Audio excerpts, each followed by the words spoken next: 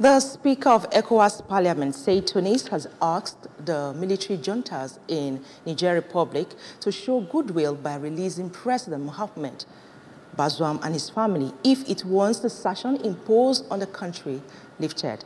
The Speaker, who was responding to the plea by the members of Africans Without Borders, a civil society organization for the Africans who had visited him in his office in Abuja to prevail on him and the parliament to support their advocacy for lifting of sanctions on Niger so as to reduce the hardship people in that country face every day, tasked the delegation to prevail on the juntas to unconditionally release Bazoum and his family and set a sure transition to returning the country to constitutional governance.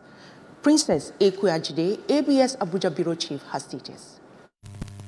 The Speaker recalled that there has been no breakthrough since the military junta ousted the democratically elected government in Niger, in spite of several efforts made by the bloc. According to him, ECOWAS is more interested in what is happening in Niger, as it has sent delegation to investigate the situation after the military coup, but needs citizens to assist lessen the effects with their intervention as well, and assure them that the ECOWAS will continue to be on the side of the people. Speaker Tunis sent a message to the leadership of Niger through the group to clearly show some goodwill if they really want the sanctions to be lifted, promising that they will lead the advocacy to ensure it is lifted by the ECOWAS authority. The Speaker, however, clarified that they were not asking for the reinstatement of President Bazoum, but for his unconditional release from the military detention and that of his family members. But let them release him from detention. That will help the dialogue. That will help us also to convince the authority of Edo State. That will help us to convince the President of the Commission.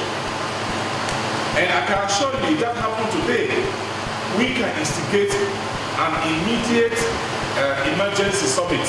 Earlier, the President of Africa Without Borders, Mr. Ziwane Abdul Rahman, had, while commending the ECOWAS for its contribution to Niger so far, decried the negative effect of the sanctions on the citizenry and their neighbors. He prayed that the region will stay strong and together in spite of the recent hard times, especially as the masses in Niger and some other countries in the sub-region are facing dire situations. In Abuja, Princess Ekwe Ajide reporting.